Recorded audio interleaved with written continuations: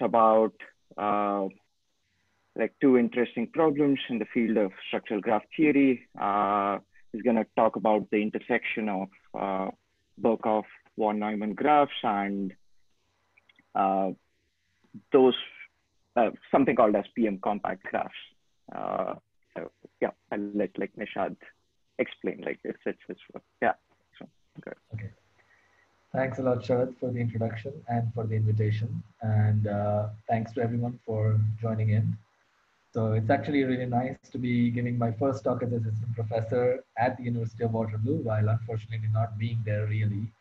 But that's fine. I've been wanting to come for a long time, so at least now I can be there virtually. So that's a good start. Thanks. So I hope you all can hear me clearly, but if at any point you don't hear me clearly, just interrupt me and let me know. Okay, so I'll be talking about two unsolved problems, Birkhoff von Neumann graphs and PM compact graphs. So my original plan was to cover two results, but chances are high that I will only cover one result, the one which is more recent, and the one which is actually the intersection of these two problems, as Sharad just said. So I may not cover the other result, which is from 2017. I'll focus on this one, the more recent one. Okay, so both problems are motivated by the perfect matching polytope, an object very well studied in polyhedral combinatorics. So let's start with the perfect matching, which is the object of interest in almost any talk I give. So here is a graph, G. It is a triangular prism, which we generally abbreviate as the complement of a six cycle. And what you see here are these three red colored edges. They form a perfect matching. So what's a perfect matching? I'm pretty sure you all know it. Let's just define it. If you look at any vertex and the edges incident at it, you will see exactly one red colored edge incident at the vertex. Such a set of edges, the red edges in this case, is a perfect matching of the graph. Okay. So here you see one perfect matching of the graph. By symmetry, you can find three other perfect matchings of this graph. You take one edge from the triangle, each triangle, and one edge from the three edges going between the triangles. Okay, so that gives you three perfect matchings in this graph. And there is a fourth perfect matching in this graph, which is the green colored edges. Okay, so this graph has four perfect matchings. Okay, let me erase the green one now. So with any perfect matching, you may associate a vector with it. So I could put ones on the edges that are in my perfect matching, and I would put zeros everywhere else. Okay, so you get a 0, 1 vector in the dimensions, the number of edges of the graph, right? So each perfect matching may be viewed as a 0, 1 vector. And then you may take the convex hull of these vectors, and that gives you the perfect matching polytope. So just the definition, perfect matching, let's see. Sorry, these scratches are a bit annoying.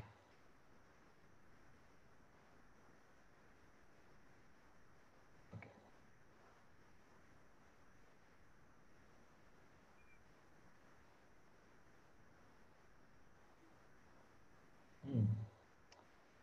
Yeah, this is a bit annoying. Let's see.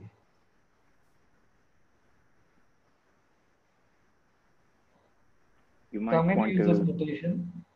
try Yeah, put some piece of small cloth. Yeah. right. Let me do that because I wasn't getting these many scratches in my rehearsal with my friend. Okay. Let me put a piece of cloth here.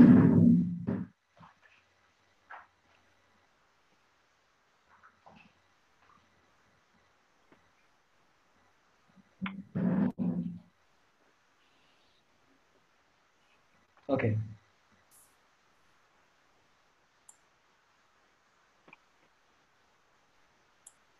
Okay, so that's my notation for the perfect matching polytope of a graph. Okay. So it's a convex hull of all perfect matchings where you view each perfect matching as a vector. Okay. And then a natural question to ask is, given a vector in the right dimensions, under what conditions can you say that it belongs to the polytope? So if I give you a vector, then when can you say that this vector belongs to the polytope? Yeah, this is much better. Good. Thanks. Um, so you're looking for a linear inequality description for this polytope, which of course being a combinatorial optimization person, you're very interested in. You would like to have a succinct description of this polytope using linear inequalities, right? So let's look at some obvious necessary conditions. Well, these vectors are 0, 1 vectors. You take convex combinations, clearly you're going to get non-negative vectors, right? So in particular, for each edge of the graph, you're going to have the component being at least 0. Okay, that's very straightforward. Let's look at another somewhat straightforward condition that comes directly from the definition of perfect matchings. If you look at any vertex and you take the sum over the edges incident at that vertex of the x values, you get exactly 1, right? By definition of perfect matching. And so in any convex combination, this is still going to be true. For every vertex of the graph, if you take the sum of all the edges incident at that vertex, so that's my notation for edges incident at a vertex V. If you take the sum, it's going to be equal to 1. Yeah. So we're going to call these non-negativity constraints and degree constraints. Okay. So, all right. So these are obvious necessary conditions that just come from the definition of a perfect matching. Are these conditions sufficient? Can someone give me an example of a graph and a vector that shows that these conditions are not sufficient? Just a triangle.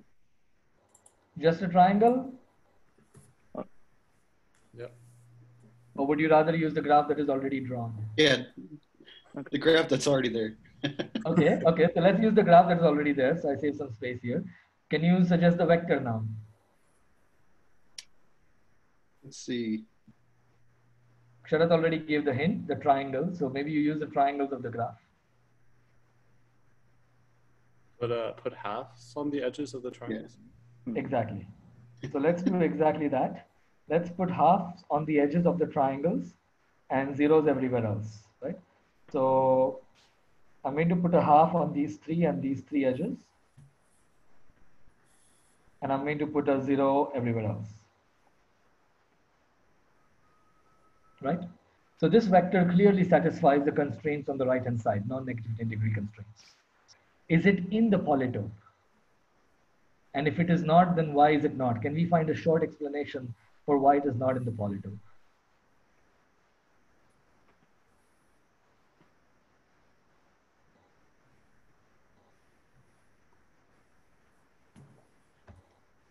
Anyone? Well, when you're discussing the different perfect matchings that exist, there's always one edge that goes from one triangle to the other triangle. Right. Thanks. Thanks, Luke. So when you look at the cut, we saw the 4 perfect matchings of this graph, and in particular, all of those 4 perfect matchings have to use one of the 3 edges in this cut because there's an odd number of vertices on each side of the cut, right? So in each perfect matching, you're going to have at least one edge, and when you take convex combinations, the sum should be at least 1 over these 3 edges.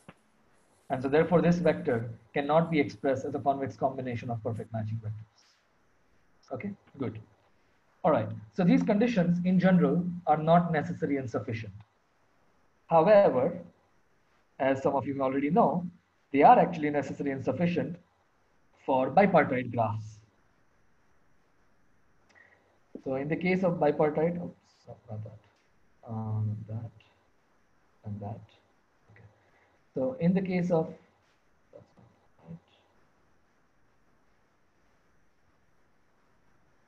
In the case of bipartite graphs,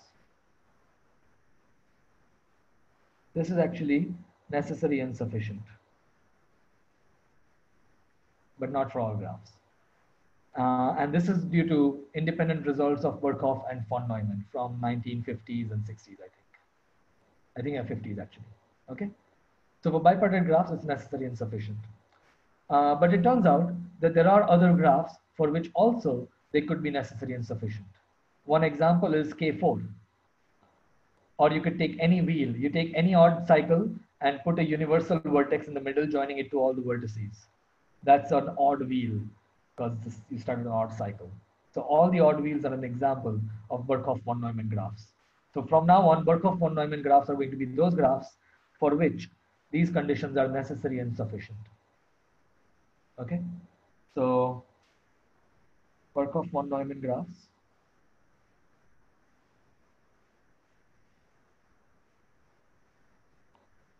are those graphs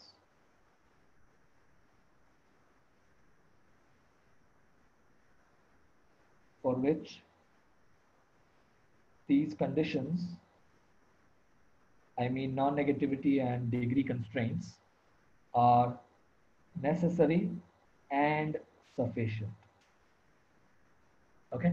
In particular, all bipartite graphs are Birkhoff von Neumann, but there are other graphs that are not bipartite that are also Birkhoff von Neumann, like the odd wheels. Okay. And so that brings us to our first problem. And let me actually just erase the entire screen here. Our first problem is to characterize the Birkhoff von Neumann graph.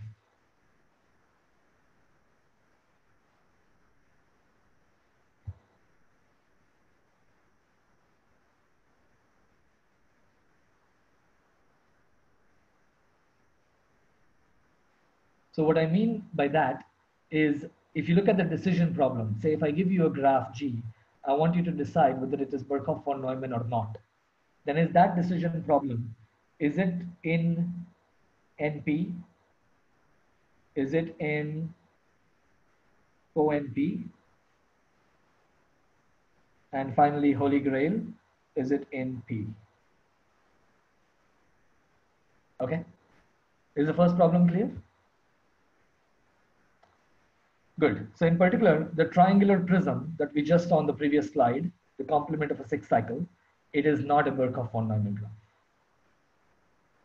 All bipartite graphs, all odd wheels are Birkhoff von Neumann. Okay, good. So turns out 2 of these 3 problems are open.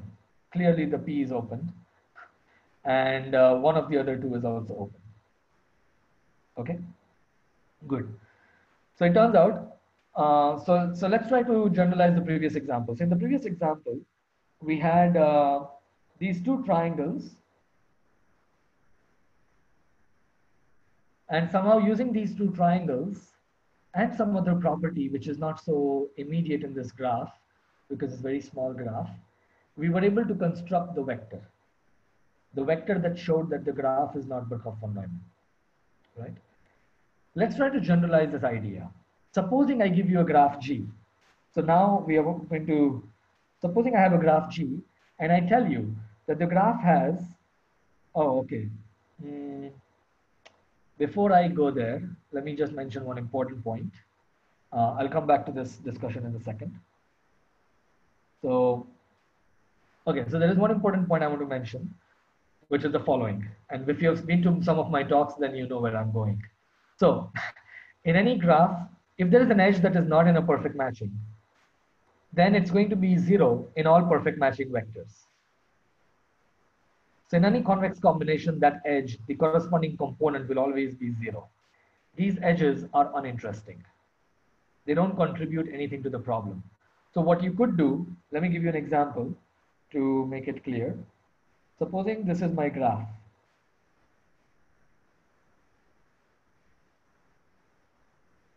Okay.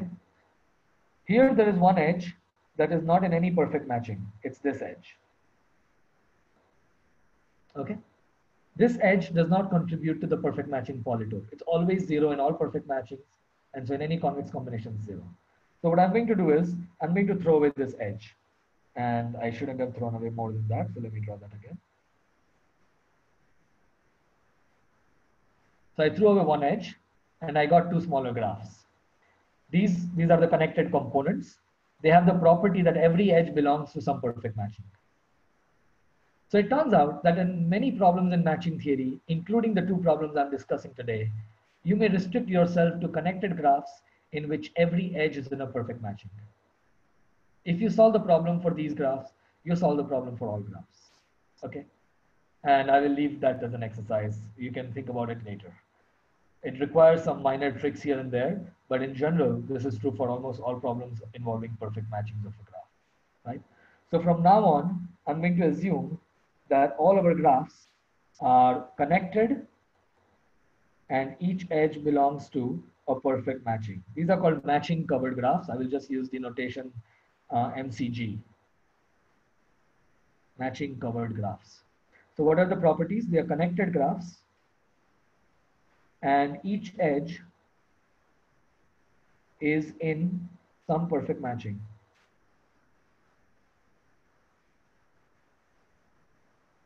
Okay. So we are going to restrict ourselves to matching covered graphs for the entire talk. And trust me that if you solve for these graphs, you solve for all graphs.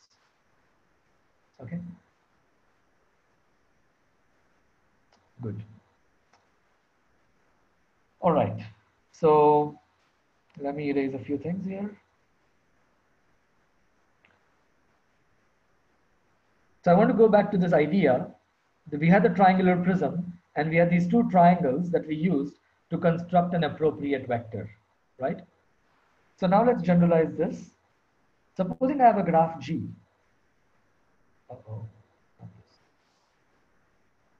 Supposing I have a graph G with two vertex disjoint odd cycles.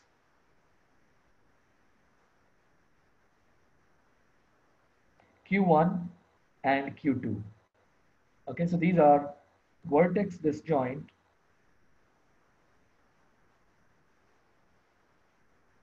odd cycles. Okay. Now the graph may have more vertices. This is the graph with the remaining vertices. Okay.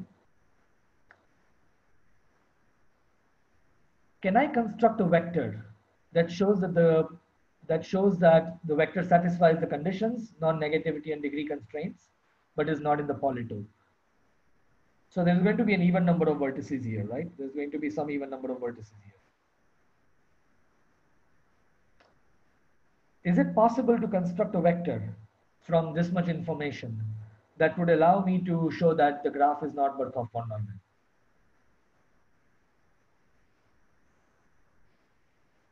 It's not immediately clear, right?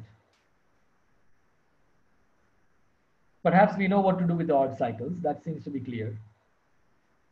But what do we do with the remaining vertices? How do we make sure that the remaining vertices also satisfies the negativity, non-negativity and degree constraints, especially the degree constraints?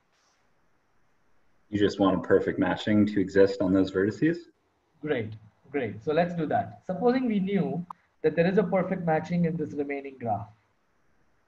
So let us assume that this graph has a perfect matching. Okay, so has perfect matching. Okay, then how would we construct a vector?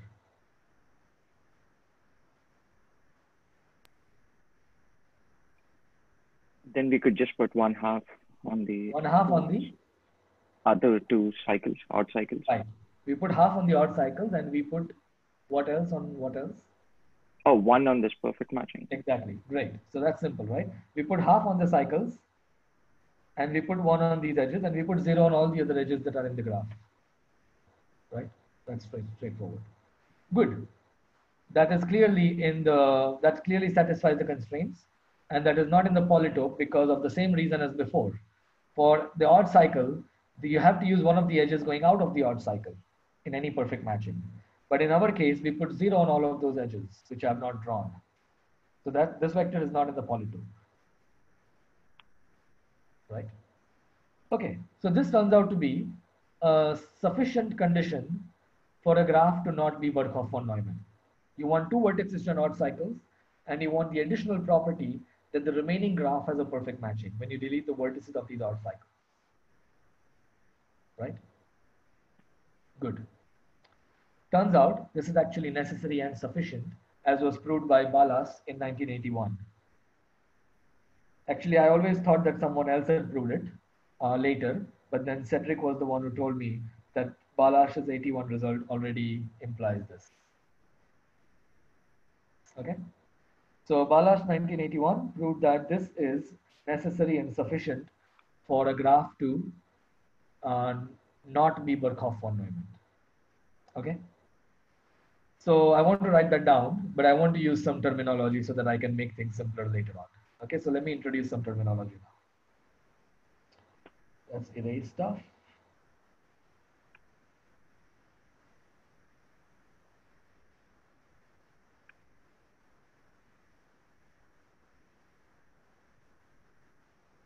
Good. Okay, so I'm going to need two definitions. Well, one is very simple. It's a bicycle. A bicycle is just a pair of vertex disjoint cycles. Okay, a pair of vertex disjoint cycles. Okay. Now this property that Logan pointed out the remaining graph having a perfect matching. That turns out to be a very important property in matching theory in general. It's called conformality. So from now on, a subgraph H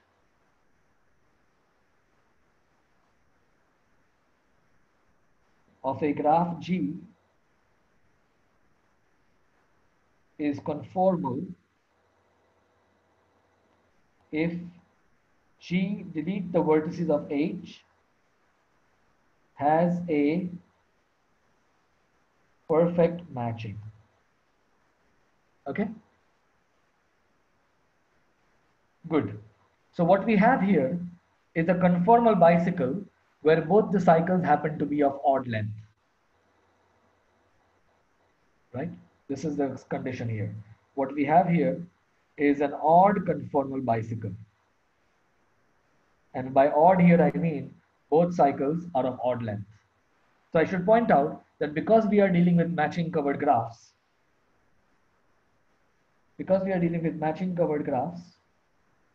a conformal bicycle, either both cycles will be odd or both cycles will be even. And I will call them an odd conformal bicycle or an even conformal bicycle. And what Balazs's theorem says,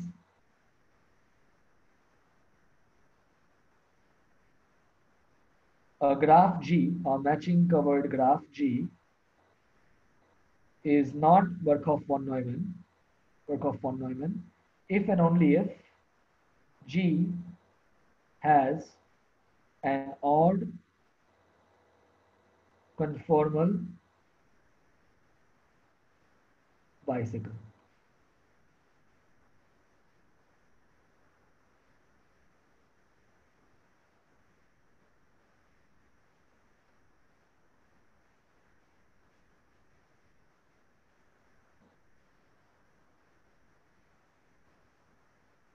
Okay?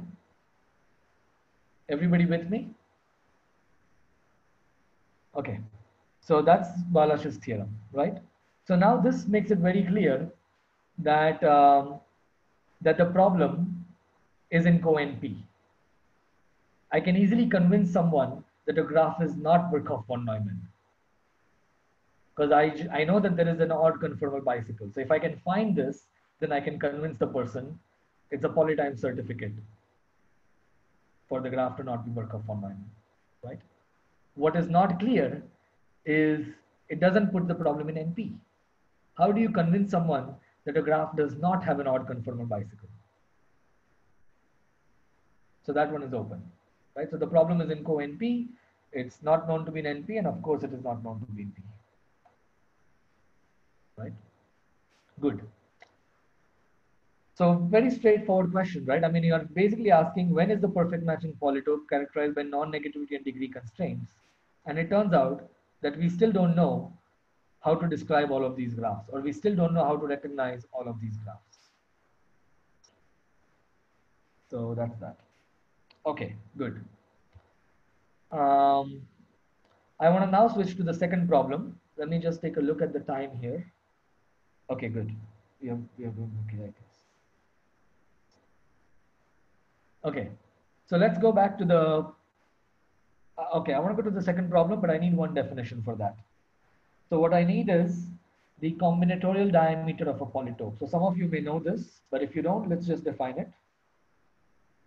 And I will draw the only polytope I can really draw. Not too very well, not too well anyways. So that's the cube, right? That's the cube polytope.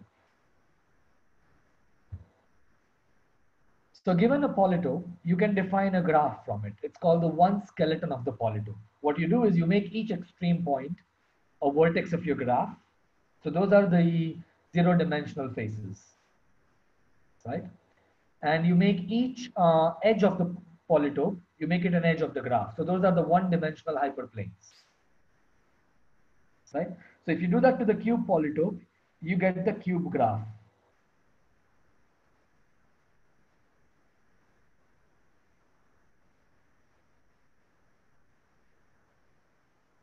Okay, so if this is my polytope P, then this is my one skeleton of the polytope P. Is the definition clear? Right? Okay. So the combinatorial diameter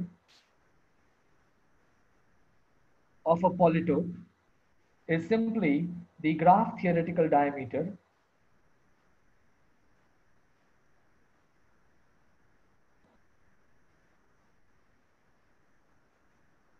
of the one skeleton of the polytope. What is the graph theoretical diameter? You look at the shortest distance, well, you look at the shortest path length between any two vertices and you take the max over all pairs, right? So in this example, if you look at these two vertices, any path joining these two vertices has length at least 3 and you have paths of length 3. So that means the graph theoretical diameter of this graph is equal to 3. Okay? So that's the definition of the combinatorial diameter of a polytope. Okay? So now you could ask the following question. Let's erase everything again.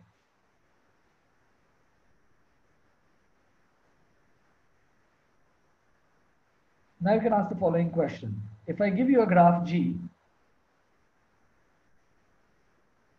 then you can take the perfect matching polytope of this graph and you can ask what is the combinatorial diameter of this polytope.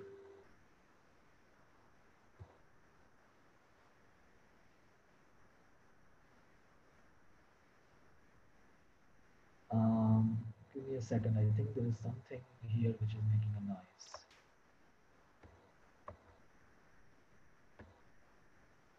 Okay, good. All right, so given a graph G, you can take the perfect matching polytope and you could ask the very general question, compute the combinatorial diameter of the polytope of this graph. Okay, so compute the combinatorial diameter of the polytope. Turns out not much is known about this. We are going to ask a simpler question. Decide whether the combinatorial diameter of the polytope is equal to 1 or is it greater than 1. Okay, that must be a simpler question. Turns out even this is open. We are not even able to recognize for what graphs the combinatorial diameter of the polytope is equal to 1 and for which ones it is greater than 1. Okay, so let me give you a quick example, an example that we are already familiar with. Here is the triangular prism. So let's just have a graph G in this example. This graph has 4 perfect matchings as we discussed. So when you look at the perfect matching polytope of this graph, you're going to get a polytope with 4 extreme points. And when you take the one skeleton of this polytope,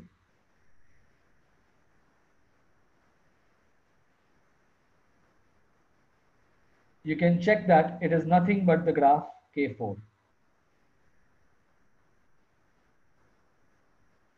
Okay, so this is a graph which, remember, it's not Birkhoff von Neumann,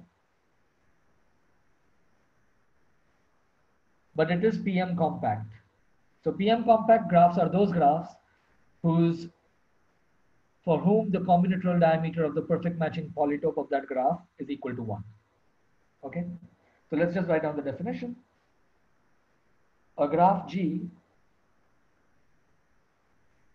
is PM compact, that's the abbreviation, Well, let me just put it here, PM compact. So I don't know why somebody chose this name, but that is the name they chose.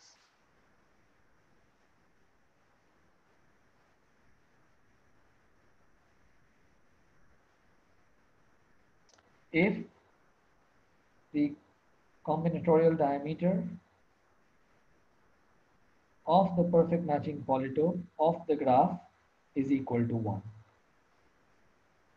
Okay? And so this graph, the triangular prism, is PM compact because the one skeleton is K4. In fact, diameter being equal to 1 just means that the graph is a complete graph, right? So we are basically asking for which graphs is the one skeleton of the perfect matching polytope exactly a complete graph, right? Okay, so that's the next question we are asking. And the problem is, so problem 2, characterize the PM compact matching covered graphs, because as usual, you don't need to worry about all graphs in the world. You can focus on matching covered graphs. Okay? Good. So that's the second question. Again, the same problem. The recognition problem, is it in NP? Is it in co-NP? Is it in P? And it turns out that this problem has the same status as the previous problem. It's known to be in co-NP, but it's not known to be in NP, and of course not known to be in P. Okay? So I want to now tell you about the co-NP characterization of these graphs, which is going to be very similar to Balazs's characterization. And you probably see where I'm going with this. Okay? So let's see.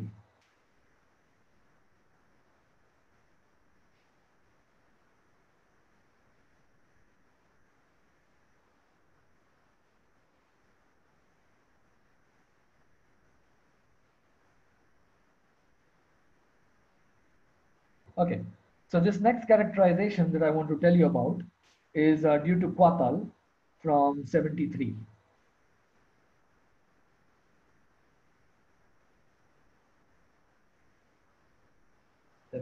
Or 75, anyways, one of those.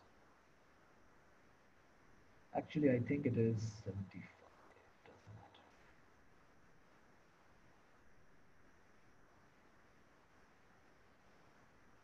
Okay, so in this one, I won't give too much intuition as I did in the previous one, but I'll still give you a basic idea that makes it believable. So what are we trying to figure out? We are trying to figure out when is the combinatorial diameter of the perfect matching polytope equal to 1? Or in other words, when can we say for two extreme points, or slightly differently, when can we say that for two extreme points of the polytope, of the perfect matching polytope, they are at distance 1 from each other, right? So these extreme points of the polytope, they correspond to perfect matchings of the original graph. So you would think intuitively that distance 1 between the extreme points should translate to something graph theoretical about the two perfect matchings. Right? There must be something graph theoretical about the two perfect matchings that is equivalent to saying that the extreme points are at distance 1.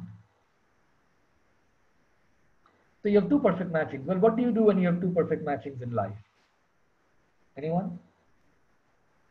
Take their symmetric difference. Thank you. So when you have two perfect matchings, you take the symmetric difference. Thanks, Nathan. Right? So you look at the symmetric difference of these two perfect matchings. Well, that is going to be a bunch of even cycles, right? And we are talking about the distance between the extreme points being equal to 1. So maybe this has something to do with the number of even cycles you see in the symmetric difference. It would make sense because switching on the cycle moves from one perfect matching to the other perfect matching.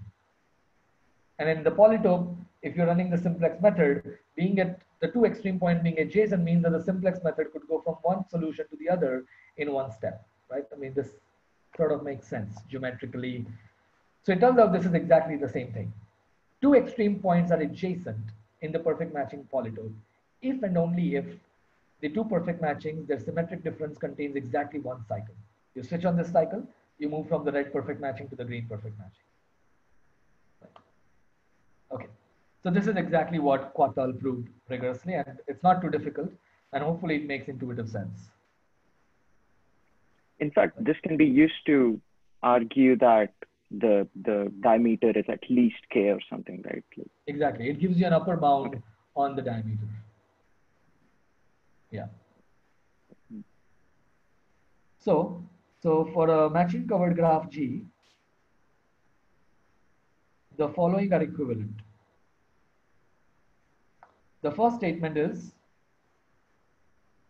that the graph is not PM compact. The second statement is that the graph has two perfect matchings whose symmetric difference contains at least two cycles. Right? So G has two perfect matchings, M1 and M2, such that M1 symmetric difference M2 has at least two cycles. Right? Let's draw this. Let's take a quick example actually. In this example, actually, it's going to be very clear what I want to demonstrate, but in general, it requires a short proof. So let's take this example here, the cube graph. And let me take two perfect matchings. The red one and the green one.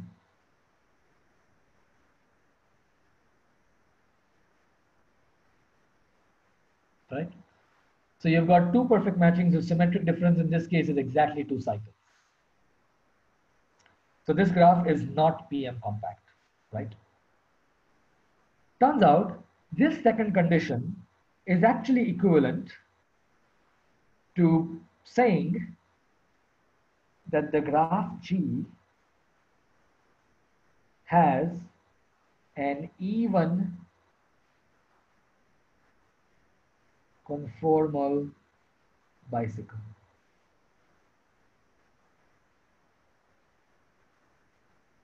Okay, it's not difficult to prove. In this example, you just see the bicycle because there's no other vertices left. But in general, you could have more cycles, and then it's very easy to get an even conformal bicycle from that, right? So you get two vertices to an even cycles, and the remaining graph just has a perfect matching. So proving that these two are equivalent is really a simple homework exercise because your graph is matching covered. So that's very straightforward. Okay. So let's go back to Balazs's result. Balazs's result said, let's just write down Balazs again. So Balazs's result said that the graph is not Birkhoff von Neumann if and only if there exists an odd conformal bicycle.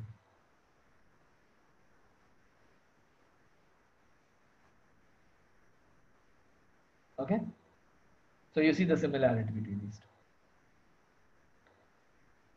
Well, so both of these problems, again, Kothari's result puts the problem in co-NP, but it's not at all clear how you would convince someone that the graph does not have an even conformal bicycle. So again, the problem is not known to be in NP. Right. Good. So the main difference between the two problems, as is now clear, is the parity of the conformal bicycle you are looking for. So we ask the following question. What if we forget about the parity? What if we ask the simpler question? Does the graph have a conformal bicycle or does it not have a conformal bicycle? Could that be easier? I mean, you would expect it to be easier, right? Because you're not imposing the parity constraint.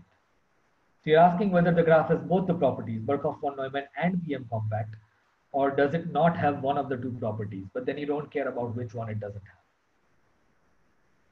And turns out this is actually polytime solvable.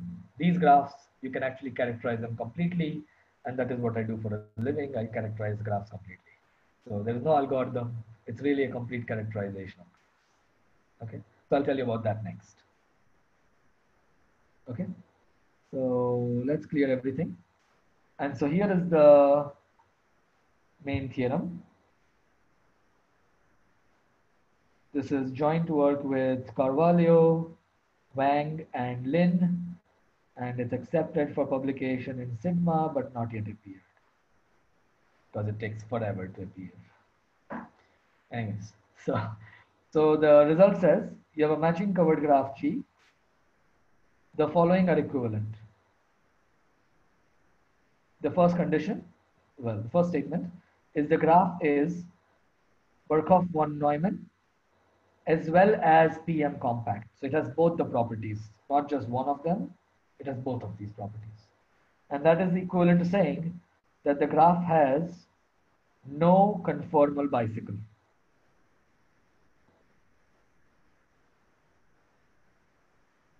Okay. So this is nothing new, right? This is just regurgitating what Balash and Kothari did. So what is new is number 3.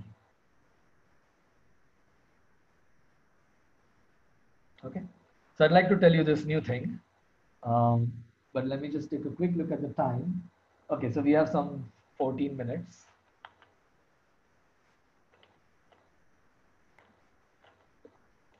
Are there any questions at this point? Any comments? No? Okay. So I want to tell you the description of these graphs, which is the last part. But for that, I need some definitions.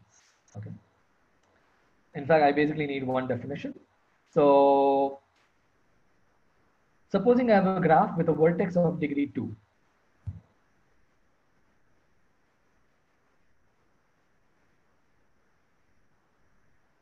Well, when I have a vertex of degree 2, what I could do is I could contract the two edges incident with that vertex. We call this the bicontraction of that vertex, right?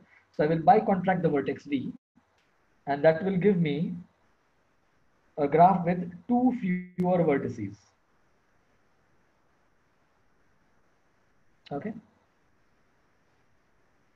Turns out this graph is matching covered if and only if this graph is matching covered. You can do the splitting in the other direction, but let's not worry about the if and only if. I think the important part here is really one direction. So let's just focus on what is important.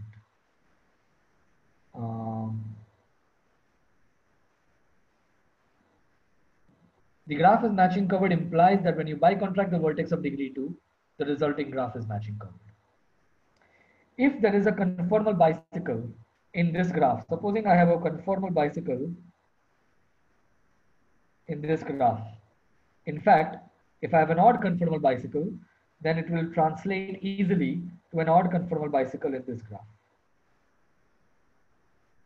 Okay? And vice versa. These things actually if and only if. So if I have an even conformal bicycle, I'll get an even conformal bicycle in the graph after bicontracting the vertex. Okay? So all of the things I care about, matching covered, Birkhoff 1 Neumann, PM compact, all of these properties are preserved by bicontraction of a vertex. Okay? So I can bicontract a vertex. I can have another vertex of degree 2. I'll bicontract it. I'll keep doing this. Now you might ask one question. What if there are multiple edges? So well, I lied to you in the beginning, or I never talked about it. All the graphs in this talk are allowed to have multiple edges. In general, in matching theory, you allow multiple edges. Because if an edge is in a perfect matching, then all the multiple edges parallel to that edge are also in a perfect matching. Okay? But you never allow loops. Okay? So if there are multiple edges, keep them. Don't throw them away. Just keep bicontracting degree 2 vertices until there are no degree 2 vertices left in your graph. Okay? So the resulting graph you will get will be a matching covered graph with minimum degree 3 because you bicontracted all the vertices of degree 2. Okay? So we're going to talk about this graph. This is called the retract of the original graph. Okay? So if my graph is G and I keep doing this operation repeatedly, then the resulting graph is called the retract of G. Right? So I'm not just doing one bicontraction, I could be doing tens of them. Good. And the retract will be matching covered and it will have all of the properties that the original graph had. Birkhoff 1 Neumann, PM compact namely. Okay? Good. And the retract is unique. No matter what sequence you do the contractions in, it doesn't change the result you get. Okay? So the retract is defined uniquely for a given graph. Okay. So our last result says that the retract of the graph has to be in the following list of graphs. So the retract of G belongs to the following list of graphs. Okay, now I want to just tell you the list of graphs. So the first graph is K2 with multiple edges. To give you an example, if you do the bicontraction on this ladder graph, you will get K2. So actually you could have many complicated graphs, but if you just keep doing bicontractions, you might just get K2 with multiple edges. Okay. So that is what the star means. I'm allowing multiple edges. Okay. The second graph is K33. Here you cannot allow multiple edges because if you put a multiple edge in K33, you get a 2 cycle and a 4 cycle. The graph is not PM compact. Okay. The third graph is K4. In K4, you have to be slightly careful. You could put a multiple edge here, but if you put a multiple edge here, you can no longer put a multiple edge here because then you get 2 cycles and that graph is not PM compact. Okay. So when you do the retract, you may get K4 with multiple edges so long as that graph does not have these 2 vertex disjoint cycles, right? So you can allow all of the multiple edges, but you can't allow both of these at the same time. Okay. The next one is an infinite family, odd wheels. So odd wheels are going to be beyond K4. So let me give you an example. Actually, let me erase all of this.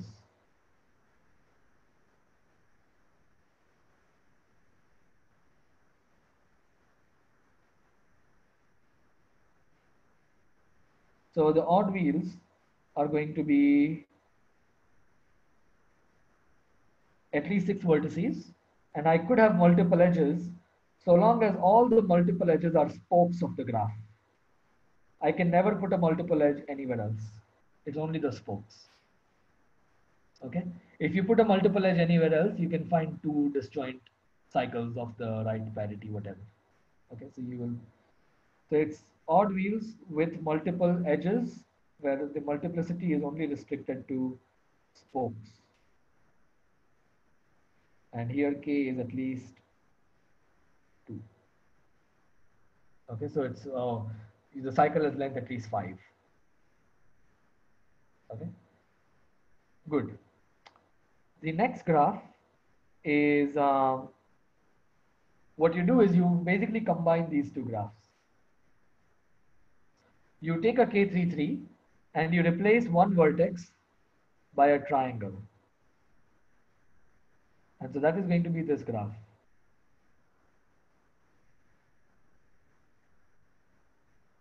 Okay, so this is what we call K4 spliced with K33. Here, you may not add any multiple edges. And there is the last graph, which is a variant of the previous graph. What you do is you draw the previous graph.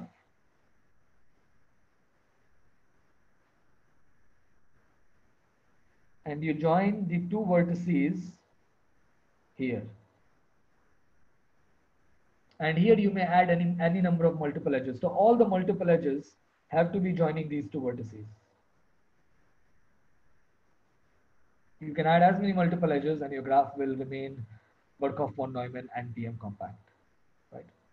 So this is called the Murthy graph because Professor Murthy found it in a certain context in 2002. Okay, and all the multiple edges have to be between these 2 vertices. Okay, so let's just go back. So we are taking the retract of the graph. So your graph could have, I don't know, 1,000 vertices, but you keep taking the retract. And once you have the retract, your resulting graph has to be in this list. So there are 5 graphs with multiple edges allowed in various ways, and 1 infinite family, which is the odd wheels. And these are all of the graphs that have both the properties, right? So if your graph is not here, then either there is an odd conformal bicycle or there is an even conformal bicycle, but I cannot tell you which one it is.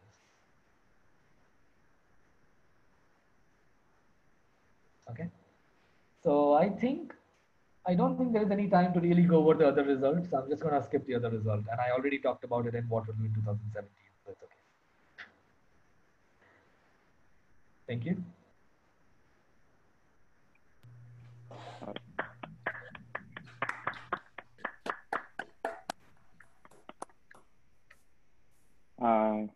Questions for Nishad? I guess I have a few questions. So in these BVN, Birkhoff von Neumann plus PMC graphs, do you know how many perfect matchings these graphs can have? Can they have an exponential number where the exponential and n the number of vertices? Right, okay, let's see.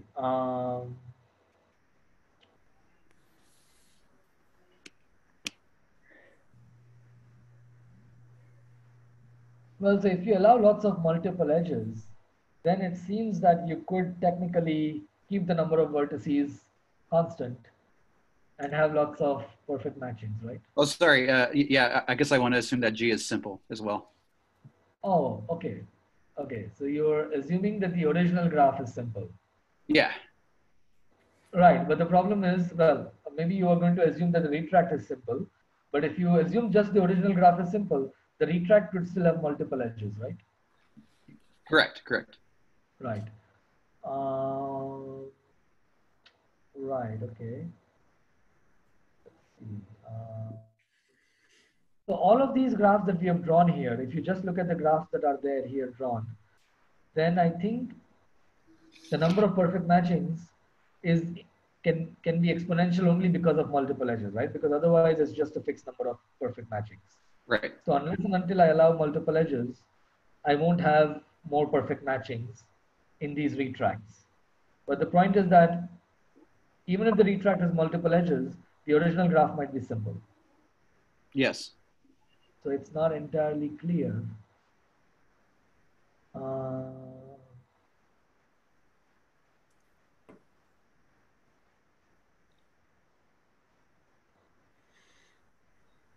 Yeah, I don't really have an answer.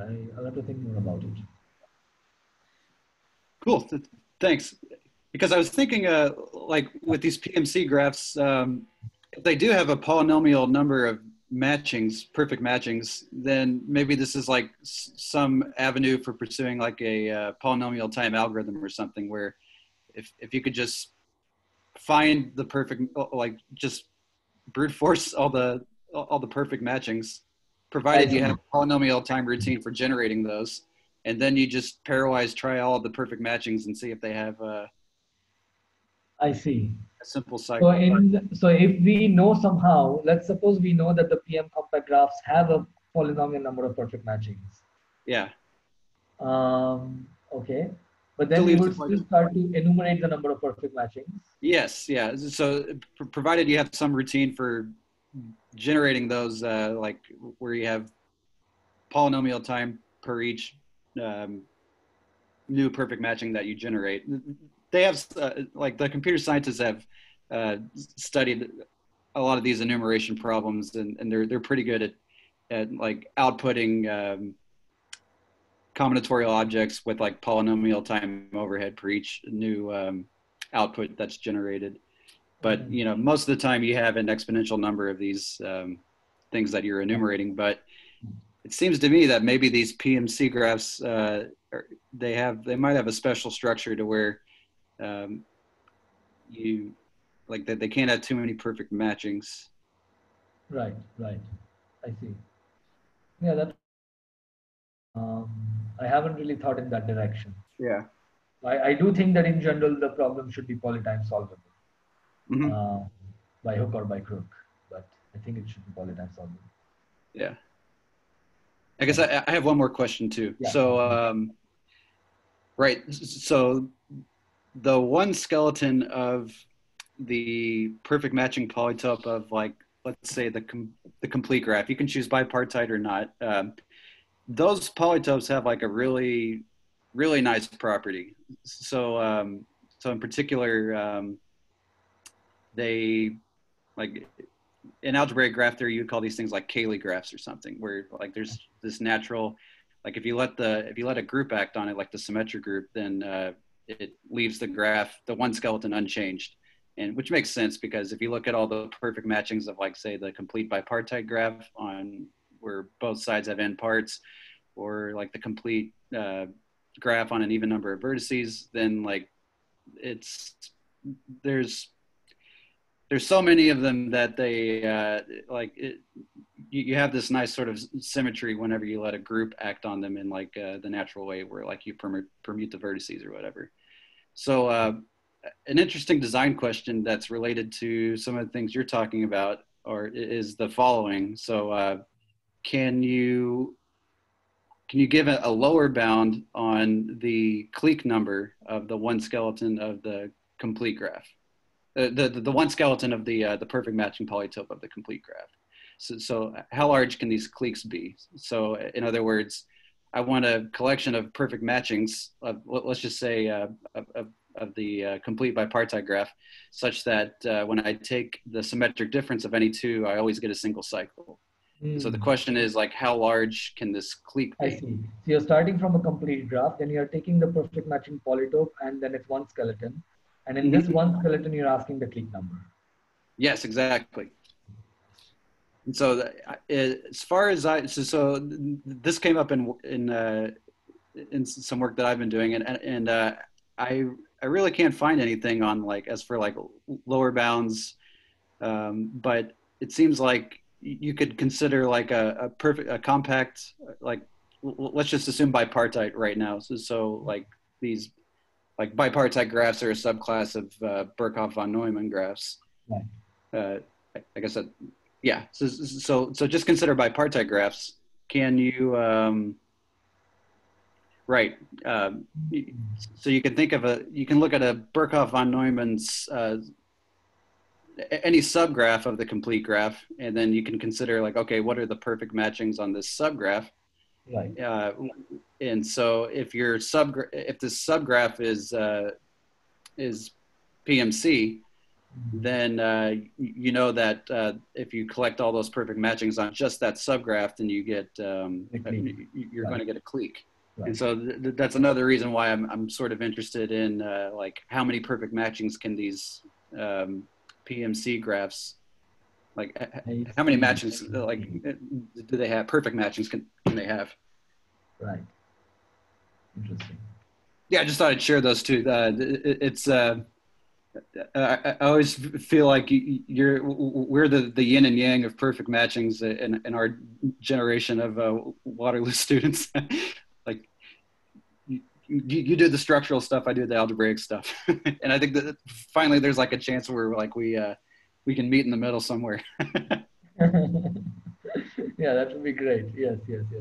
Yeah, I intend to look at your thesis. Joseph did share it with me. So, oh yeah. The only thing I can think about saying at this point related to your question is I think so. I'm pretty sure you've already come across this. So I think the diameter of the perfect matching polytope for complete graphs is known, right? That's like 2 or something. Yeah, 2 for right. Yeah, for sufficiently large. I think n greater than 4 or something like that. I see. Okay. Yeah, I just remember coming across that. So that's the only thing I can really think of right now. But it doesn't really tell you anything about the largest clique. It just gives you the bound on the diameter. Right. I see. Yeah, that would be very interesting to find out. Yeah. Do let me know if you have any progress. Oh, I'll certainly let you know. Yeah. Thank you. Any other questions? I had a quick question. So Nishad, like how does the proof go? I see. Well, so the proof is okay. So the most difficult part of the proof is to prove it for this class of graphs called bricks. Okay. So I won't define it right now, but I'll just tell you the bricks that are drawn here. So the only bricks that we have drawn here are the K4, the odd wheels, and this particular graph here. Okay, so these are all the bricks. So one of the main theorems we first proved, or we actually proved it at the end because I wrote the paper in a non-linear fashion. So we proved at the end that the only bricks that have both of these properties, Birkhoff von Neumann and PM compact, are K4, odd wheels, and the Murthy graph. And to prove that, we basically use the induction tools for bricks that were invented by or discovered by Nordin and Thomas. So it basically gives you, it's similar to Tutt's theorem. So Tutt says that, for a you want to generate all the three connected graphs, you start from the wheels. You can always add an edge, or you can take a high degree vertex and split it. So in a similar sense, you have operations for bricks. You either add an edge or you do some kind of splitting operations. And using these operations, you can generate all the bricks starting from a certain list of infinite families, right? So, so this basically gives you a basis of doing induction on bricks. You just apply Noreen Thomas, and this is basically what I did in half of my thesis. Take Noreen Thomas and hammer it on these problems, and you get all the bricks that have these properties, okay? So that's how you get the list of bricks.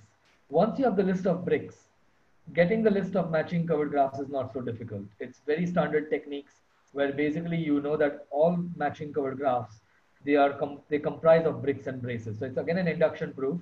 The base case is bricks, and then you know that the other graphs are constructed from the bricks and braces. Bricks are non-bipartite, braces are bipartite. So you use that standard tight cut decomposition induction tools to get the list of all matching covered graphs. And in fact, that was one of my main contributions, because before I joined the project, my co-authors already had the brick part. But the thing is, the brick part doesn't sell. If you want to sell, you need to sell the problem for all graphs in the world. Nobody cares about bricks except me and some other people. So I was like, okay, you know what? Bricks is not good enough. Let's take it to matching covered graphs. And it turns out that it's just some 4 pages. You can extend from bricks to matching covered graphs, and then you can actually sell the result much more easily. So yeah. I don't know if that does that answer your question. But yes, yeah. I just wanted to know, so there is some very technical work that happens in the background, but the algorithm is very simple. Yeah, exactly. So you use the induction machinery for bricks by Nordin and Thomas, and then you use a standard matching theory machinery, tight cuts developed by Lowas, Plummer, and all for going from bricks to all matching covered graphs. Yeah. Thanks. Yeah. You're welcome.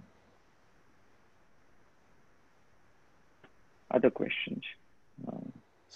Do you think those problems are co-MP complete, or are they in P? I think you said P. I think they are both in P. Okay. I think there is there might be various ways of approaching it. My way of approaching it is, of course, a very structural graph theory approach. You basically just characterize the whole class of graphs, and then you know that it is in P. So that is the kind of stuff I'm looking for a structural characterization of these graphs. And if you want to see something similar, so I think the result, whatever the result is, the final result, it's going to be something similar to what happened in the case of Pfaffian bipartite graphs. So there are these papers by Robertson, Seymour Thomas, and by William McQuaig, who used to be at Victoria before. So there are these papers in around 1999-2000, where they characterize all Pfaffian bipartite graphs. And I think the result in both of these cases, especially Birkhoff von Neumann, is going to be somewhat similar to that. Okay. Makes sense. At least some special cases should be solvable. So maybe I should take this opportunity to mention some special cases that have been solved. So in the case of Birkhoff von Neumann, the planar case has been solved. This was actually solved in 2006 by Carvalho Lucchesi Murthy. And what else has been solved? Planar is solved. I think that is it. And in the case of PM compact, the bipartite case has been solved, which was again, I think it was some Chinese authors. And then they also solved the bipartite and near bipartite case. 2 of my collaborators from China and some 3-4 other authors from Brazil and India. So both of these are the special cases that have been solved. One very interesting special case that remains is the near bipartite case. I won't define near bipartite, but the idea is you remove 2 edges and the graph becomes bipartite. And there is the reason why you remove 2 edges and not just one. So near bipartite Birkhoff von Neumann would be a very interesting special case to solve. And I can assure you that it won't be easy, but at the same time, it will be significantly easier than the general problem. So that is somewhere where I really have some hopes. So why can't you use the splitter type theorem of Noreen and Thomas? And do For near bipartite? no, just even just well, or that for that, or just in general. I mean, you said this Right. proof kind of book. So yeah, so using the splitter theorem of Nodin and Thomas, you run into some difficulties when your graph is not planar. It's really hard to find these structures, finding this odd conformal bicycle. So actually, since you mentioned this, we used the Nodin-Thomas splitter theorem in another paper where we proved that Birkhoff von Neumann graph, which is the second result I was going to talk about. We proved that Birkhoff von Neumann is equivalent to another class of graphs called prism-free graphs. So to prove this equivalence, we use the splitter theorem. But unfortunately, when you try to use the splitter theorem to get the exact list of graphs, you run into some difficulties. It's very hard to find the odd conformal bicycle or the prism or K4, whatever structure you're looking for. But it would be great. I mean, I haven't given up on it.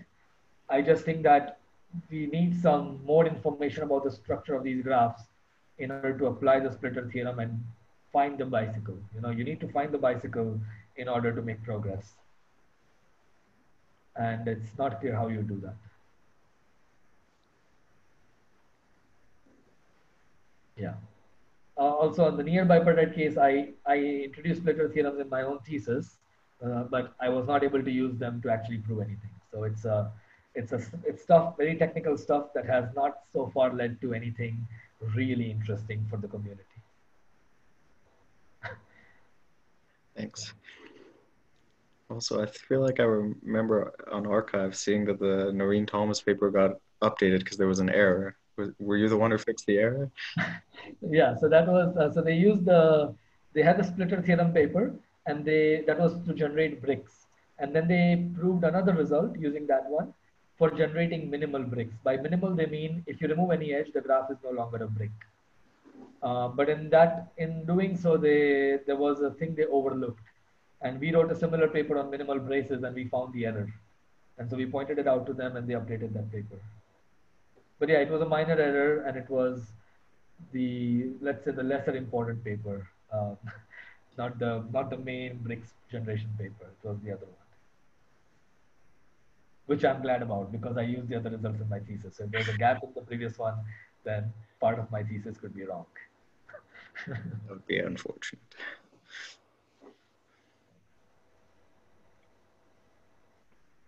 Okay. Any other questions? Right. So let's thank Nishad again for presenting this beautiful result. Yeah. Thank you very much.